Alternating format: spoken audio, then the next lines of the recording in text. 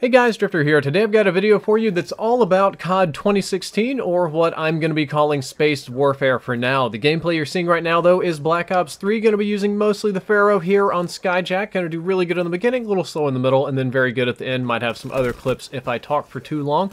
Going to go over the news about the next Call of Duty game briefly, and then move into a big segment of opinions on it. So if you haven't already heard, a very reliable leaker by the name of Shinobi said that the next CoD is going to be very far into the future, and by very far we're talking extremely far, hundreds, maybe thousands of years into the future, to the point where it, quote, makes Black Ops 3's setting look like the Stone Age, and it's mostly based around space combat.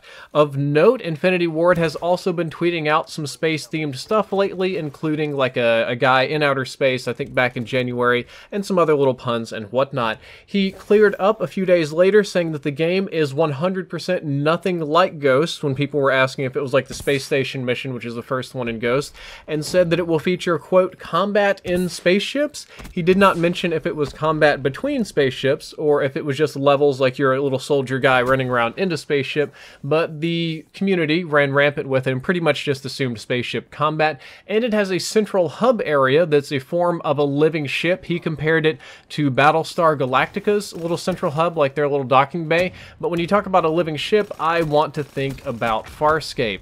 That's kind of all the real subjective news that there is that a reliable source, a very reliable one, says the next COD's way in the future, like thousands of years, and it's about spaceships and lasers and who knows what all.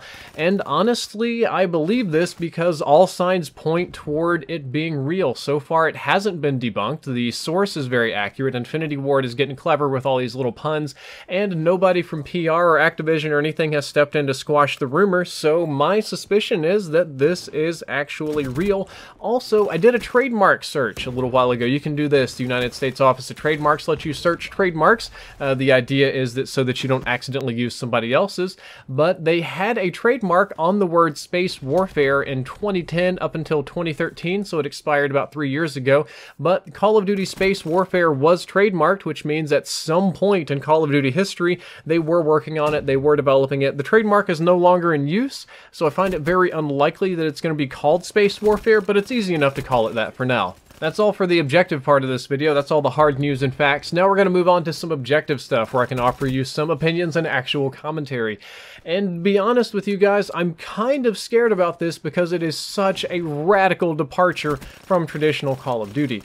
Every game is always getting a little bit different, like Ghost is a depressing future, Advanced Warfare is a version of the future, Black Ops 3 is a slightly even further version of the future, so we're getting more and more into future combat and less about, say, the modern warfare that made the series so popular to begin with.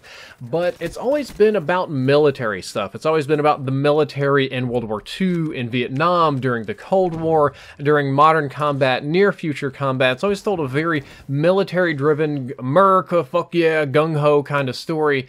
But now it's getting further and further out there, and I'm not sure if that's a good thing because the core audience was initially attracted to the military stuff. Advanced Warfare and Black Ops 3 have been very polarizing for being too sci-fi, too spacey, too crazy for the, average Joe to get into, and I don't think this is going to be doing it any more favors.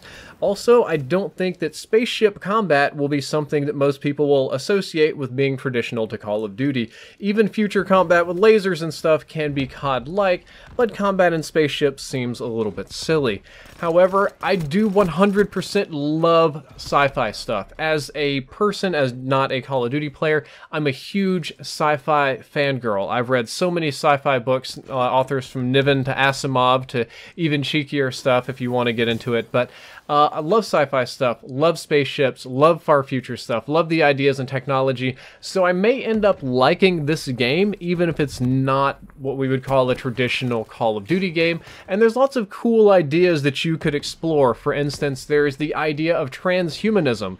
For those of you that know what it is, this is going to be the baby explanation, but for those of you that have never heard of transhumanism, the idea is that if the human race survives thousands or hundred thousands of years, that we will eventually transcend humanity and no longer be human. We will either evolve into something else that is very much so like a human, but not a human, because that's how evolution works, or that we will merge with technology, or that we will change our biology in some way to transcend humanity, and you become not exactly a human, and and then the idea becomes, how do you deal with these people? What will their values be? Will they have conflicts with regular humans, etc., etc.? Another fun idea if you're doing space combat is time dilation. That is the 100% sound and accurate theory that Einstein came up with, that as you move closer to the speed of light, as you accelerate closer to the speed of light, your localized time begins moving slower and slower and slower. And there's a couple of stories, I believe Heinlein's Forever War, and there's an anime about this, about people that would spend large amounts of time traveling to opposite ends of the galaxy for trade or for war or whatever, and they would age hundreds of thousands or thousands of years and return home and find everything different, or their relatives dead or something like that. So that can make for some very interesting narratives to have people kind of leapfrogging through time. If we're dealing with space stuff, you might as well have aliens, not necessarily like the cryptids and ghosts, but you could have legit aliens, because if we're in space, why not? Who cares? 1,000 different things you can address from aliens, from racism to friendship, acceptance, different values.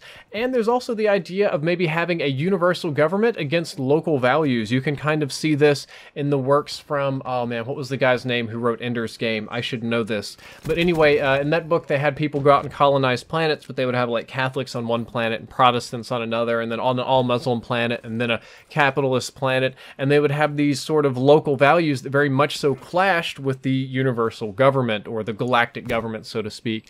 If you're going to talk about pure gameplay elements, that was all story stuff. If we're doing far future, like way into the future, that means it's 100% sci-fi or magic, so there's pretty much no cap on weapon capabilities or abilities in general. Lasers, sure, why not? Needler-like weapon that homes you down and goes for you, why not? Go for it.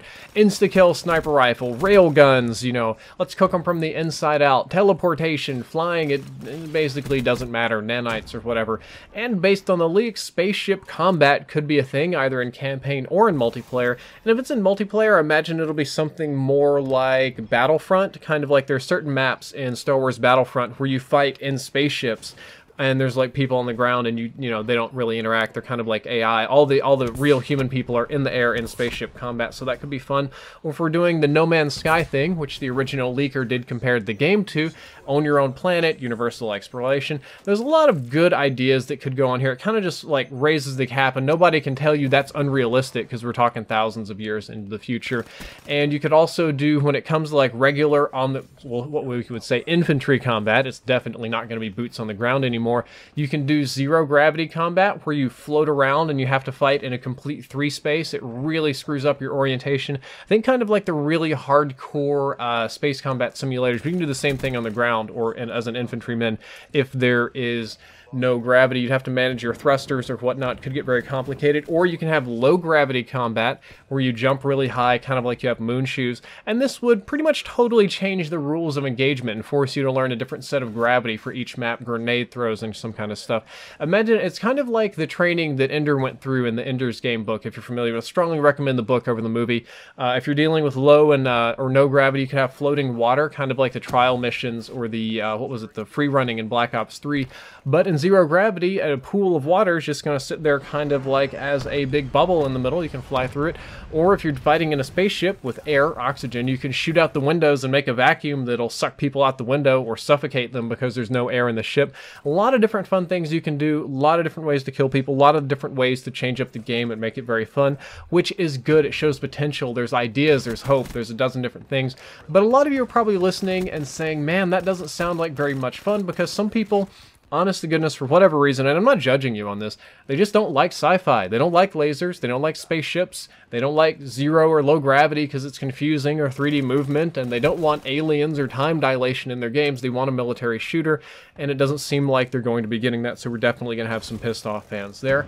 On the upside, this is the first time that Infinity Ward has had a real 3 years to make a new game for next generation. If you remember, during Modern Warfare 3, their studio kind of split in half, and they had that big upset with Zampella and them, and they went on to make Respawn Studios, and they had to call in Sledgehammer, and they had this enormous crunch time to grind out MW3. And then they had 2 years to make Call of Duty Ghost, which had to launch on, I think, 8 different systems, including what was last gen and next gen, and Sony and Microsoft didn't send in like the hardware specs until the last minute, and then there were issues with the Xbox One, and there was all kind of nonsense like that. So that was really punishing on them to make 8 versions of the game, for even some for consoles that weren't out yet, and they only had 2 years to do it. So this time around, Infinity Ward's got a real full 3 years, current gen technology, PC, everything's explained and good to go, so I'm not really worried about that. But I am concerned about the game. I'm really concerned that space combat might not be the future of Call of Duty. Even if space combat or Call of Duty Space Warfare turns out to be a fantastic game and plays good, which I hope for, honestly do, it probably won't feel like what most people think of when they think about a Call of Duty game, and that really worries me. Guys, that's all for this video. I hope that you enjoyed it. I hope that you learned something useful. If you did, don't forget to like, favorite, and subscribe. Drifter out.